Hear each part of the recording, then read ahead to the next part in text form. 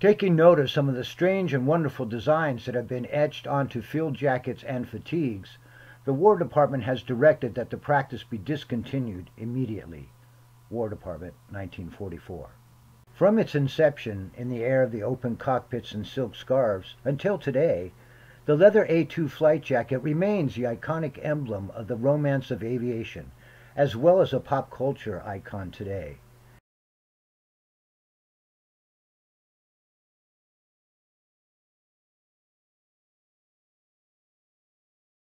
A symbol of status, a record of accomplishments, and a visible expression of the pride in your unit, crew, and aircraft. The A-2 has been a treasured possession of aviators since its introduction in 1931.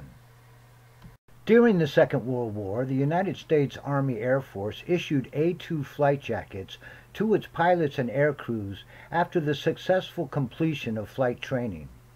The brown leather jackets, often adorned with bright, colorful, and frequently risque unit insignia and affectionately hand-painted depictions of aircraft nose art, served as a public statement of courage, recording the numbers of missions flown and enemy fighters destroyed. Discontinued late in the war, leather A-2 jackets were replaced by more practical cloth examples. Perhaps in an acknowledgement to their place in aviation history, and a nod to esprit de corps, the United States Air Force began reissuing the leather A-2 flight jackets in 1988, a practice that continues to this day. When a dodo becomes a birdman, he soon leaves the scene of his preliminary training and reports at one of the Army's basic training schools. This one is March Field. Here the men learn to fly faster and bigger ships. And you can bet they're plenty thrilled the first time they taxi one of these new pursuit jobs down the field. Painted in somber camouflage, these single-seaters are designed for lightning maneuverability and mount 2 machine guns which fire through the propeller.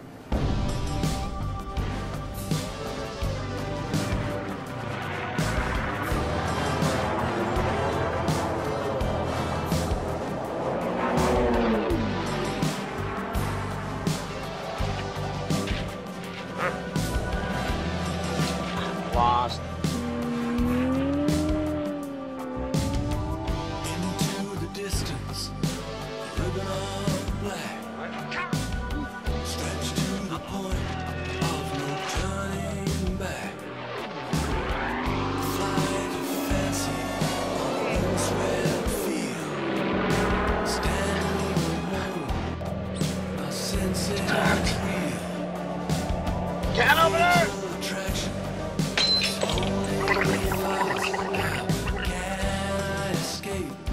Irresistible grasp. Can't keep my eyes from the sky. Other bombing planes with their far-spreading wings dwarf the other aircraft. Graceful as a bird, they lift themselves from the ground.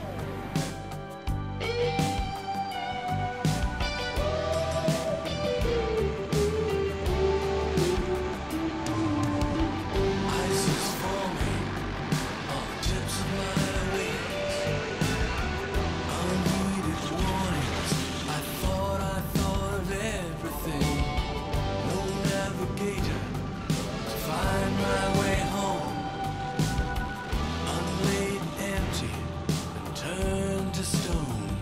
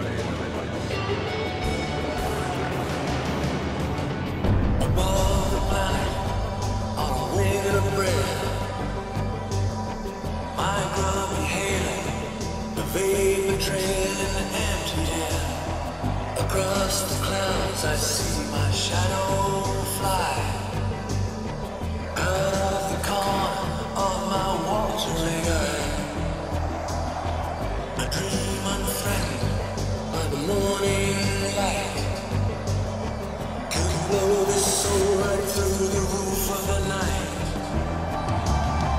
There's no sensation to compare with this.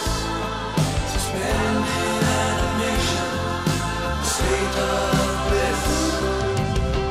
Can't keep my mind from the circling sky. Tongue tied and twisted, just an earthbound distant eye.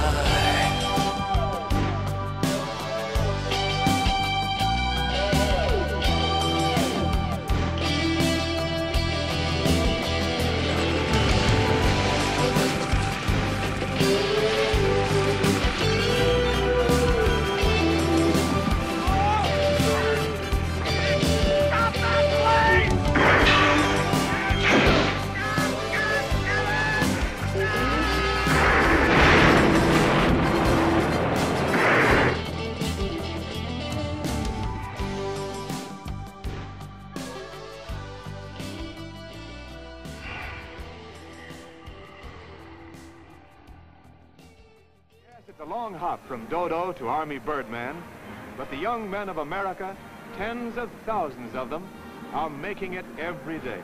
All working for the same guy, Uncle Sam.